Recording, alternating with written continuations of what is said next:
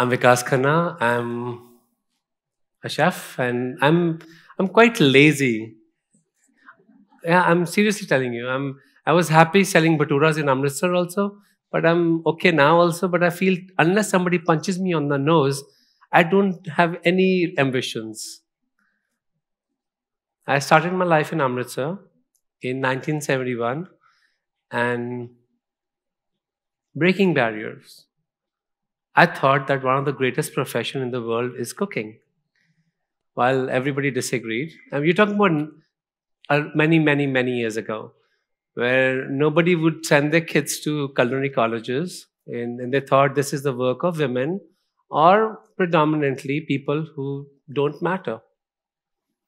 My grandmother took me to Golden Temple often, and I saw the magic of food, where the richest Canadians, only Punjabis will react to that,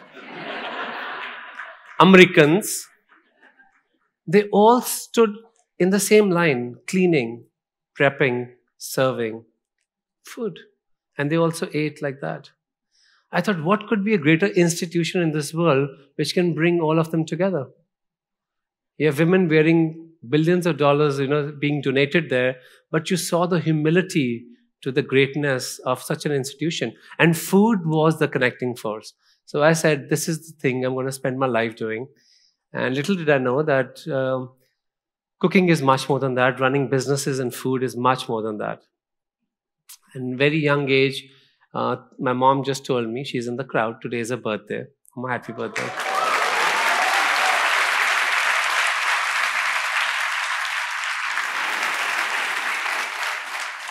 She's 76 years young today. And we started a small business back of our house called Lawrence Garden. We did kitty parties. And we couldn't charge more than 20 rupees. And if somebody has Punjabi relatives, they can tell you that they eat a lot of meals and they eat a lot of food. And we did per head. And that was my training ground. A lot of people say you shouldn't focus on that. Your education starts when you go to CIA or Cornell or hotel management schools. But your greatest foundation starts right there in the back of your house, a kitchen without a roof, a room without an air conditioner, where we seated people and we gave them food for 20 rupees, as much as they can steal and eat and fill up their purses. That was my greatest training, but little did I know that life had different plans. I went to hotel management school in Manipal, and then in 2000 I moved to US. It was really a breaking barrier for me to be very well established doing caterings in Amritsar. Left everything overnight. December 2nd, 2000, I moved to New York because my brother gave me a book, Jonathan Livingston Seagull, in which a seagull learns how to fly and hunt. He said New York is the only city. I had no clue what America was, nothing. And tough for an artist of Indian descent, person of color, we are called there. And 9/11 happened. And I decided very consciously that I'm not going to stop cooking Indian food because I feel it's an extension of me. And we started doing a lot of work. Tough life, absolutely. But it's even tougher if you do not get whitewashed. I'm going to say this openly. I know this is an international platform. If you get whitewashed, you're just there to please people. I wanted to cook Indian food when many of my colleagues and everyone totally said Indian food is not going to be there. You're never going to have a Michelin star Indian chef in America. We can tell you that for sure. It took me back to my college, my own college, where my teacher told me that we are training you to work under white people and so that they can get Michelin stars.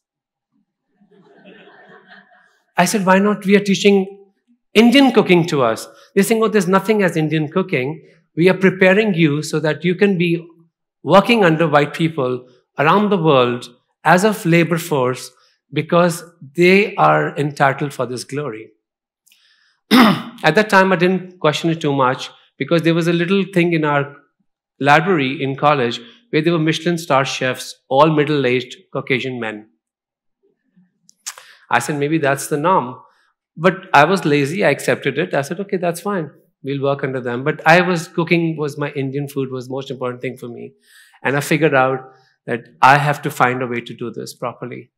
I went to Paris to train after America in 2008, and the chef tells me that anyone with a darker skin can only clean, do deliveries, or manage stores. That really took me to the heart. I said, now I'm going to come back to Paris and scream on these streets that I'm a Michelin star chef. We go back to New York, puts a team together. We opened the restaurant December 2nd, 2010. And within 9 months, I received my first Michelin star.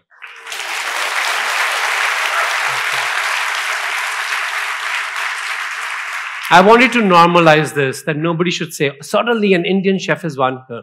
I wanted to make this as a voice to be counted, to be heard. And that is what I felt that God has given to me.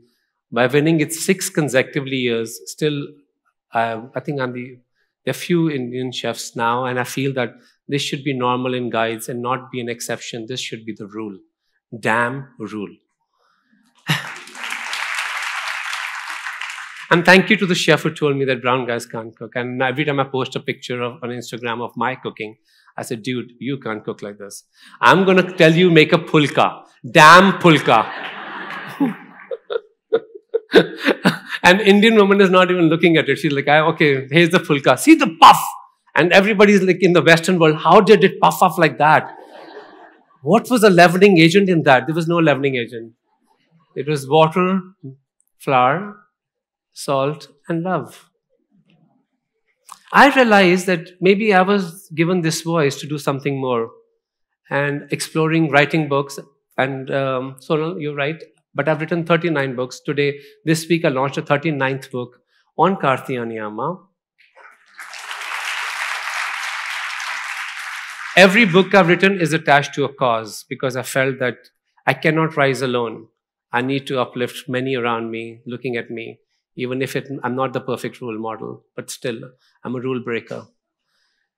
Making films was important to me. Suddenly, it became important, way more important, because I felt that I have the voice in 2 greatest countries in the world, and I should use it. I made my movie Last Color in 2020. If somebody's seen it, it's on Amazon Prime. With Neena Gupta, possibly her best performance ever. And then I realized that a movie could do that impact. The movie was picked up by United Nations in New York, and it was shown at the headquarters. And on June 14th, I was invited at the Congress in United States of America in Washington, D.C. to speak about widowhood, that why reforms need to be made about widows' life. There are 350 million widows around the world, and somehow they chose me as the global ambassador, a guy talking about this just because that movie hurt people so much in the Western world in a good way. And I think that is the beauty of it. Karthiyani Amma's story came to me on a small tweet. I followed her for 4 years. We made a movie on it, and we just got eligible for the Academy Awards. And I feel that is the most important thing I can do to my career. We don't go to schools to work 9 to 5. We don't do cooking so that we can get other chefs Michelin stars. We need to get it for ourselves. But today, in this room, everybody has a smartphone. Agree or disagree? This movie was made on a smartphone. Like, entire research. But the movie, the cinematography, we have Omi Ganatra, I don't know, where is he? He must be with a camera somewhere. He's here. We have a line producer. Dipali's here. My mother is the producer of all my work because she produced me, so nobody can question that. And I feel that for us, to find invisible stories is why we are educated. We are not educated just for houses and cars and better privileged life and wearing better brands to make other people or other companies richer. We are educated, or we are given platforms and voices so that we can be the voice of many people who would not be heard. Karthiyani Amma is just one. Everybody is around you, where we see that this is invisibility. This is why I really want to show a documentary which I can make, being a chef, that all it takes is a heart which is willing to sacrifice and hear the universe telling you the story. And you jump into it. And I want that to happen to my next generation, coming generation. Karthiyani Amma is an inspiration not only for kids, but for the people who stop dreaming after some time. There is no expiration to your dreams. And that is what Karthiyani Amma told me. She is going to be my forever barefoot empress. Thank you so much.